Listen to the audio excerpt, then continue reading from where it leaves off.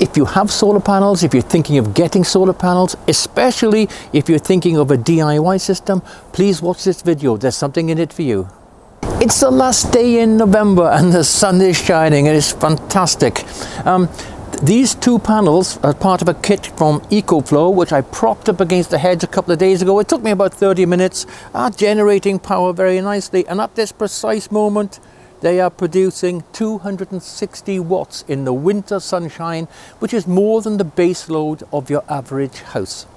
I have 7 other panels up on the roof, and these two are working seamlessly alongside them.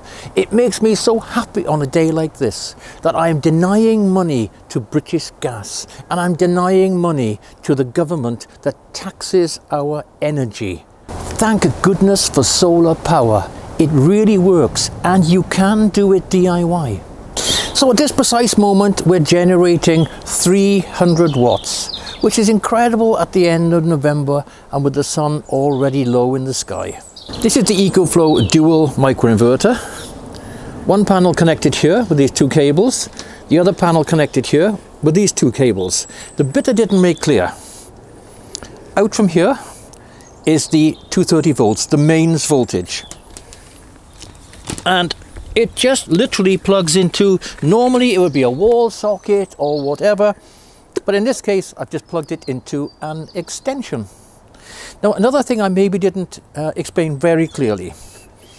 I'm going to unplug it. Okay. Now you may think the sun is still shining on these panels. The microinverter is still working away here. There'll be power on this. Isn't that unsafe? No, it's not. The architecture of these microinverters, in fact all the inverters you have in a house, are to prevent ever putting power into a system if the power has gone off. So you may think you've got a solar panel system, and if the power fails externally, unless you've got a special system, the average system installed on a house and a DIY system just turns off. It's a safety issue for people who could be working on power lines external to the house. So these microinverters have to be approved, and they have to prove that they do this. And the basic design architecture makes it impossible for the power from here at the moment to appear here. However, as soon as it's connected back to 230 volts, it will start generating power and feeding it back out. As simple as that.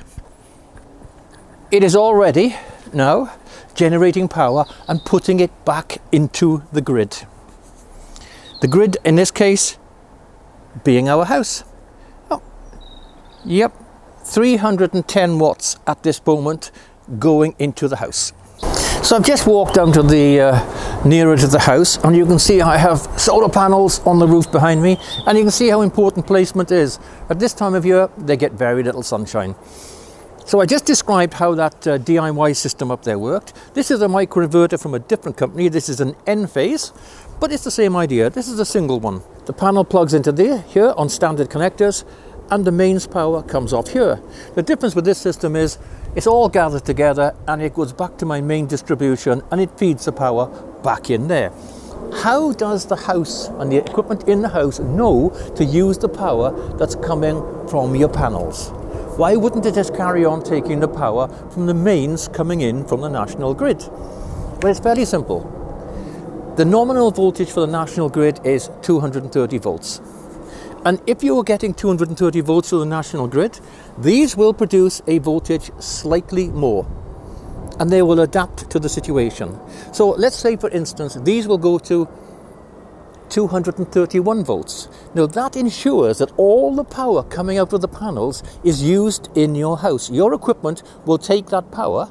If they don't use all the power, you will export power, and because your voltage is slightly higher than the grid, the power will flow back out through your electricity meter and into the system, and will be used by your neighbours, etc. So the reason your equipment in the house uses your power, and every scrap of it, is because the voltage is higher.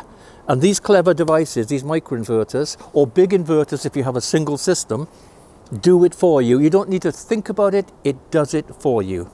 As the next stage of a DIY system would be battery storage. How does that work? Well, what you would do is, if the power is not being consumed by your equipment in the house, the battery system will detect that and will take that power and prevent you from exporting any power. Instead of excess power going to the national grid, it goes into your battery. Then as the sun goes down and these produce less and are incapable of meeting the demand of the house, the battery system will step in and it'll have an inverter very much like this inside it. It will produce a voltage slightly higher than the national grid, but only enough to power your house. It will not allow export. So that allows you to use every scrap of your battery power as well. So, in short, it's all about setting the voltage, equivalent of setting the water pressure. So all the power is used in your house and only leaves your house if you have more power than you need. If you have a battery system, it will absorb the extra power and you will still not export anything. I want to go off-grid.